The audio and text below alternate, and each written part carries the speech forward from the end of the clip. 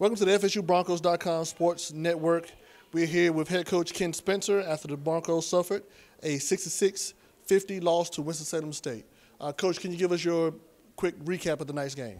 Yeah, we got off to a super slow start during the game, and that has cost us. You can't give a good team that kind of start on the road in their own gym and expect to have any success.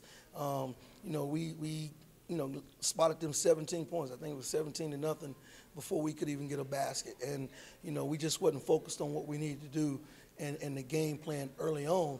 And they jumped on us, and like a good team does, they jumped on us, and we fought there at the end, in the second half, trying to recover, coming back after halftime. But it was just we just dug ourselves so big of a hole we couldn't recover. Okay.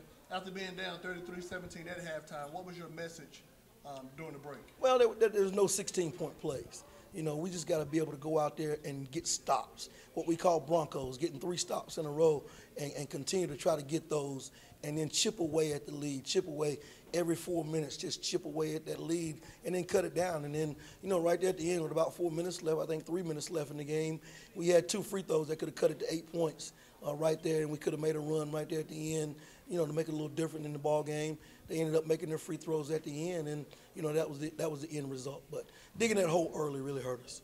Now we did match them point by point in the second half, 33-33. But our biggest performance tonight was Jaquel Richmond with 15 and Denzel Hodge with 10. Yeah. Again, when we came out the first half, and I think we shot 4 for 29 from the field. Those guys got it going a little bit in the second half. Was able to I think Denzel made a couple threes, and Jaquel made some baskets going to the hole. And we were able to get to the free throw line some too as well. I think we got there 21 times. But, again, digging that hole early, man, really hurt us. But I was proud of our guys, to keep fighting. They never quit. They never gave up. Gave us an opportunity right there at the end to cut that thing down. They defended, and Winston did a good job of spreading us out there at the end and making their free throws to seal the game.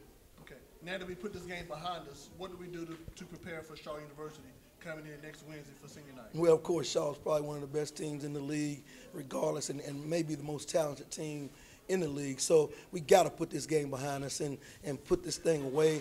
And we'll be in the confines of our own gym in Capable Arena, and hopefully that will help us out a lot, especially on senior night. We should have a big crowd in there supporting these guys.